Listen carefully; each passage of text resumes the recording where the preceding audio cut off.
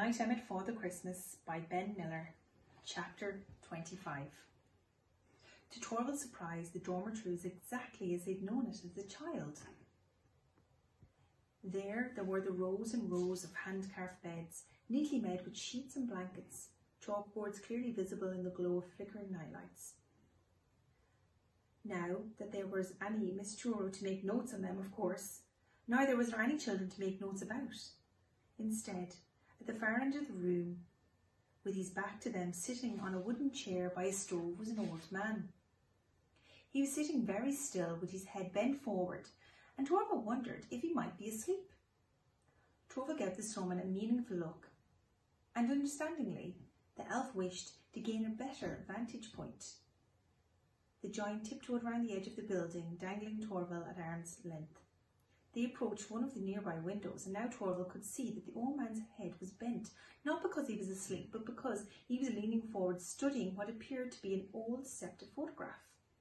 Confused, Torvald looked at the snowman and shrugged, but the snowman signalled for him to stay quiet and keep watching.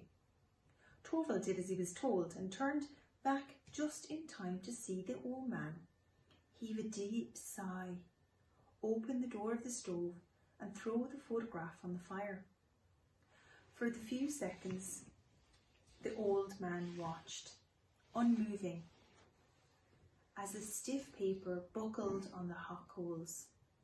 Then, as if having second thoughts, he snatched a fire iron and swept the picture onto the floor.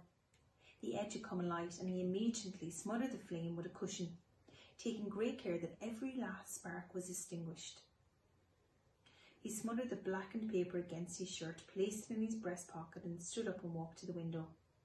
Thinking quickly, the snowman swept Torvald up and retreated to the highway, doing his best impersonation of a snowy hill walk. Not that Torvald took much notice, but was too engrossed in the furlonged figure in the window. As he watched, the old man reached into his pocket and held his palm to the light, as if he was studying some small object. What could it be? Torvald squinted, trying to focus. Then the object flashed silver. It all became clear. It was the copper elf's coin. Torvald gasped. "You know who that is now, don't you?" said the snowman. "Yes," said Torvald.